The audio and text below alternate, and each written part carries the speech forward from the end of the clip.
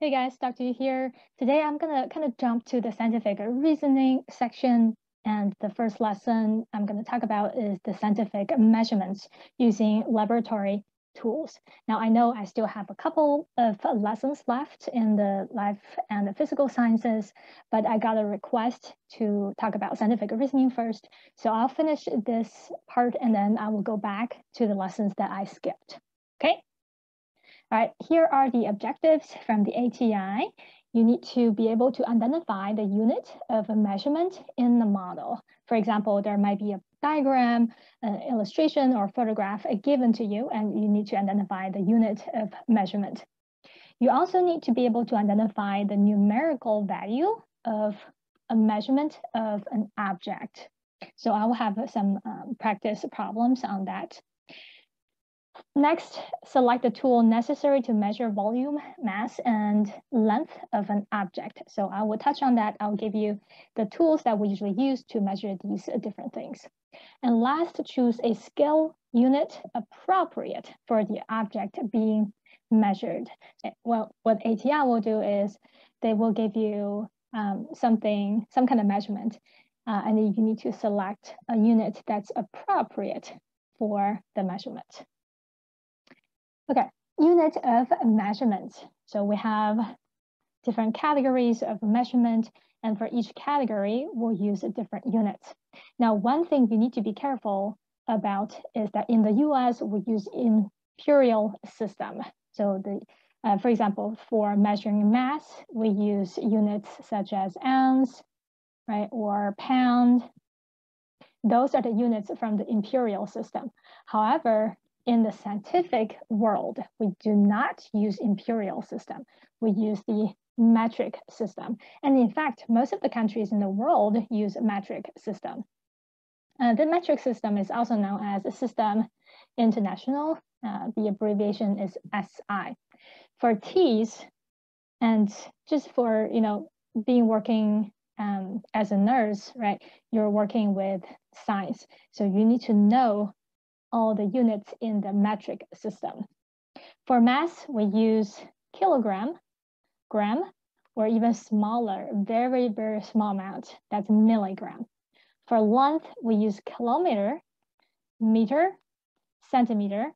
You can see the unit is getting smaller in scale, right? Kilometer is the largest, and you can go down to millimeter, which is very small. For volume, we're looking at two different kinds of volume, right? There's a volume for liquid, there's a volume for solid.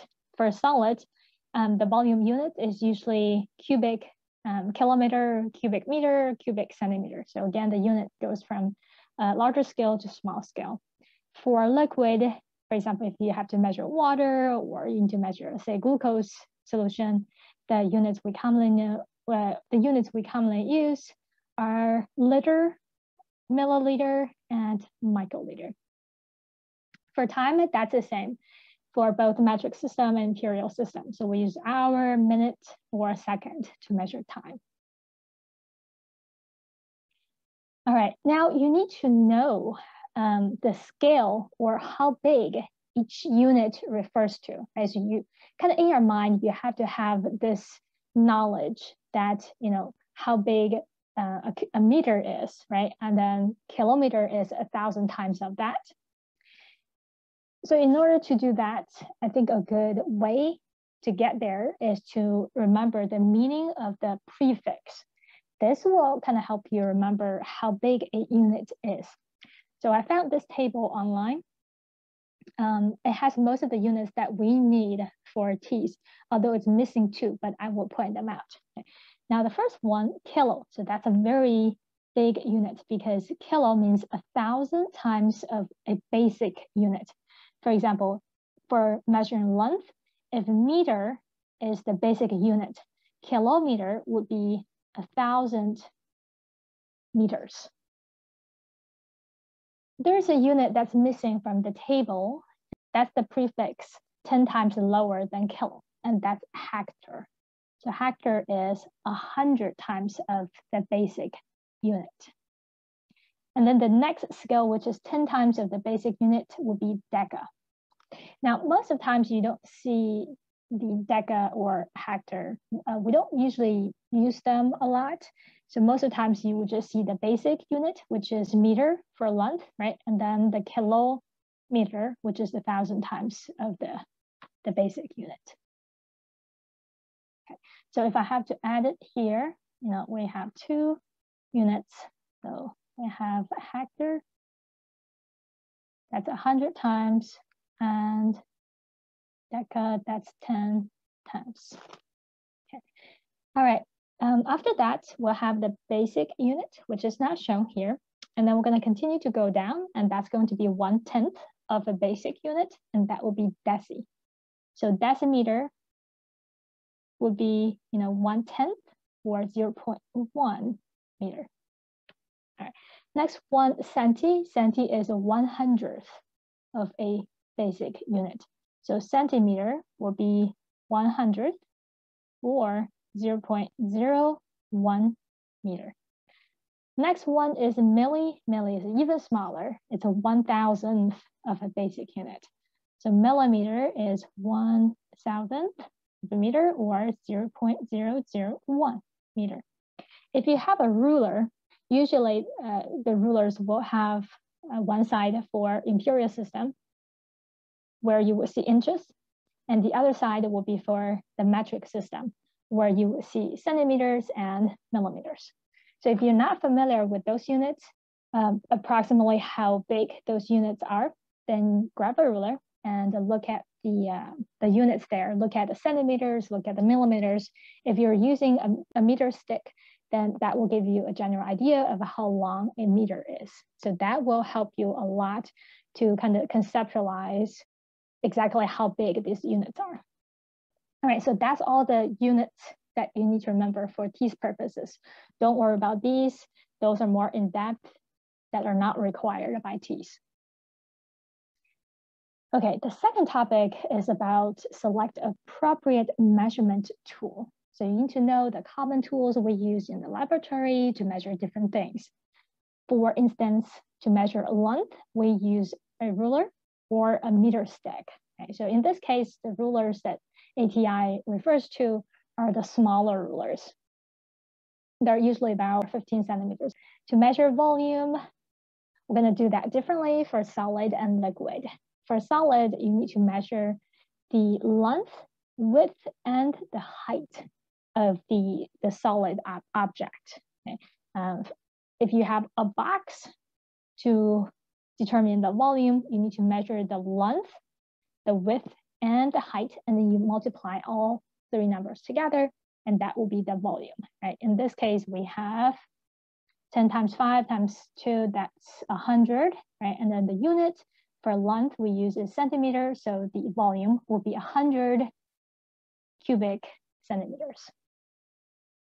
Now for liquid, we use volumetric flask or graduate cylinder for large amount of liquid. If you need to measure, say, 100 mils, 200 mils, some of the volumetric flasks and graduate cylinders can go up to 1,000 milliliters. We usually just call this mil. Okay, so 1,000 mils, that's a very large amount of the liquid. So that will be 1 liter. Okay, so that's approximately 1/3 of a gallon. Now we use pipettes for smaller amount of the liquid. Say you need to measure 1 mil or less. So 1 mil equals 100 microliter. Okay, so if you need to measure 1 mil or 300 microliter, if that's the case, then you need to use pipettes to measure the amount of liquid. To measure mass or weight, we use balances. ATI mentions 2 types of balances: triple beam balance and electronic balance. This is the one that we most commonly use in the lab. The triple beam balance, I think it's pretty old-fashioned, and we don't use them anymore in the lab. So on the next slide, I will have some images to show you what these tools look like. So this is a ruler. So you can see this is the metric side, and this is the imperial system side, right? So these are inches. And on the other side, you can see it's labeled as centimeter, right? So this is a 1 centimeter. That's another centimeter. The even smaller space, for example, from here to here, that's going to be 1 millimeter. So you can see it's a very, very small line. So that's for measuring length. And for measuring volume, this is a volumetric flask. If on TEAS you have a question asking you which tool can measure the volume of liquid most accurately, the answer would be volumetric flask. So this can give you the most accurate measurement. And usually the line is kind of over here. So you can see this is the line for 100 mils. So if you add liquid until you reach this line, then you have 100 mils of the liquid. And that measurement is very, very accurate. Now, the problem with a volumetric flask is normally you can only measure one volume, right? Whatever this one's labeled for. So if you need to measure more kind of variable volumes, you can use a graduate cylinder, and that's what it looks like. And you can see, you can measure any volume really, right? So this is about 5 mils, from 5 mils all the way to 100 mils. So that's the range for this particular graduate cylinder. And you can do 55, you can do 69, right? So it gives you more kind of flexibility in terms of how much volume you can measure. For weight, this is an electronic balance. We use this a lot in the biology lab. And this is what a triple beam balance looks like. So I think it's very old-fashioned. Maybe it's still used in some labs, but I have never seen a real triple beam balance in the lab.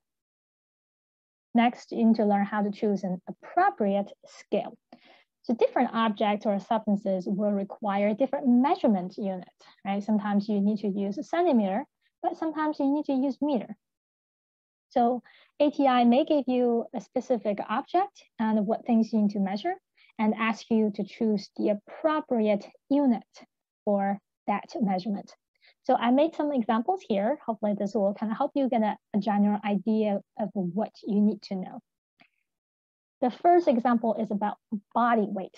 Let's say you need to measure the weight of a 30-year-old male. Now the unit that you need to use is kilometer. Kilometer. That's the appropriate weight unit for body weight, because each person can weigh quite a bit, right? We're not talking about just a couple of pounds, right? We're talking about 100 to 200 to 300 pounds. So when you convert pounds to the units in metric system, the most appropriate one will be kilogram. So I have the conversion here. If a person weighs 80 kilograms, that's roughly 176 pounds. So that gives you an idea of the conversion factor. So about kind of twice, right? So the conversion factor is about 2, because if you multiply 80 by 2, that's about 160, right? So that's relatively close to 176. Okay. So for measured body weight of a person, or let's say a relatively large animal, like a dog, a cat, a lion, a bear, right? You want to use the unit kilogram. If you use gram, which is a smaller unit, that's going to give you a very large number. If you use a gram instead of kilogram, then that person's weight is going to be 80 multiplied by 1,000, right? Because this is 80,000 kilograms, and kilo means 1,000. So that's going to be 80,000 grams. Oops, so that's not equal sign. So you can see that's a very large number. It's very kind of hard to keep track of. So in the scientific world, we want to use a number that's not too small, not too big, very easy to see, to understand, to process. Okay. So in this case, we don't use gram for body weight. We use kilogram in body weight measurement. Okay, next is body height. So for body height, we use meter.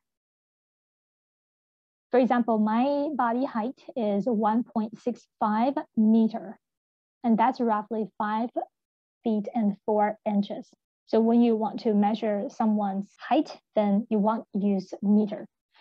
Now, if you use kilometer in this case, kilometer is too long, right? If you use kilometer to measure someone's body height, that's going to be, if you convert the meter to kilometer, my height is going to be, so divided by 1,000, right? Move once, twice, 3 times. So that's going to be 0.00165 kilometer. So do you think as a nurse, you want to record 0.00165 kilometers on the medical form, or do you want to write 1.65 meters on the medical form? Definitely 1.65, right? And this kind of shows you choosing the appropriate unit is important in the medical world, in the science world. Now for length of insects, now you need to realize these insects are usually much, much smaller than a human body, right? So now you might want to choose a much smaller unit. So normally we use millimeter, right? If you don't remember what millimeter looks like, grab a ruler, right? Look at the metric side of the ruler, find a centimeter first, and then within each centimeter, you should have 10 millimeters. So each millimeter is very small. Let's say you want to measure the body length of a worker bee, you want to use a millimeter because a bee is very, very small. So if you use millimeter, the length will be 18 millimeters, right? That's a pretty good unit to measure the body length for a bee. And then for skin thickness, if you want to measure how thick the body skin is, you also want to use millimeter because the skin is very, very thin, right? So you cannot use meter or even kilometer or even centimeter. So centimeter is still just too big to measure skin thickness. So you want to use millimeter. Last one, small amount of a liquid. And so mil, again, refers to milliliter. And that's when we use for measuring small amount of the liquid. So let's say mouth rinse that you use in daily life. If you look at the inside of the cap, there's usually a line labeled with a 10 mils. So that's how much mouth rinse you should put in your mouth. So 10 mils is a small amount, right? So you want to use mil as the unit. All right, I made some practice problems. So let's look at question 1. Which of the following is the correct meaning of milli? So go to that table that I included on one of the slides, right? That's the table with all the prefixes. Go to milli, that means 1,000th, right? 1,000th, which is 0.001. Correct answer is A. Number 2, you need to measure 120 mils of water to dissolve a salt for an experiment.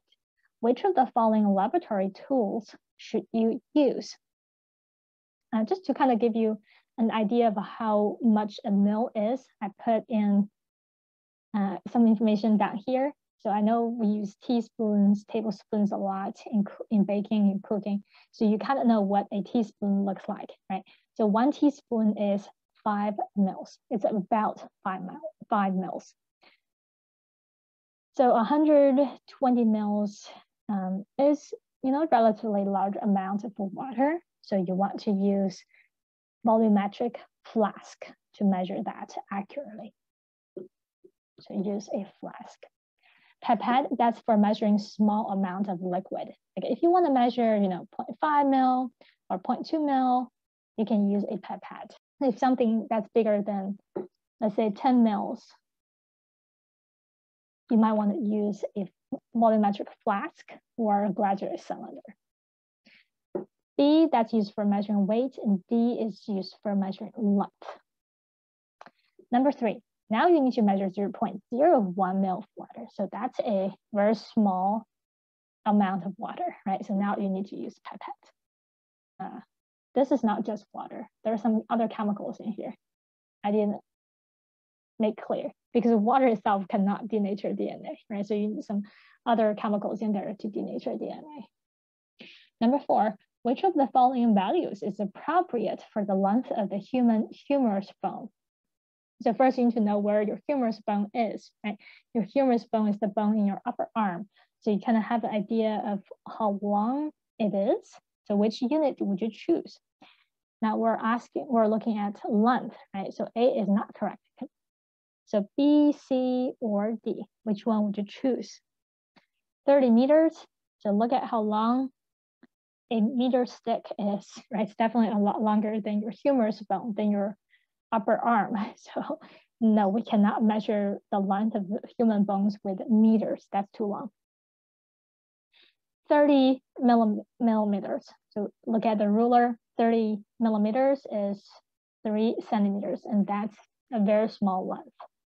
That's about, let's see, how many inches? Let's go back to this. So 3 centimeters, that's just a little over of an inch, right? Your humerus bone is definitely longer than 1 inch. So the correct answer is C, 30 centimeters. So that's about 2 rulers combined, and that's the average length of human humerus bone. All right, we're done with the scientific measurements using laboratory tools. And so again, good job, guys. I'll see you next time.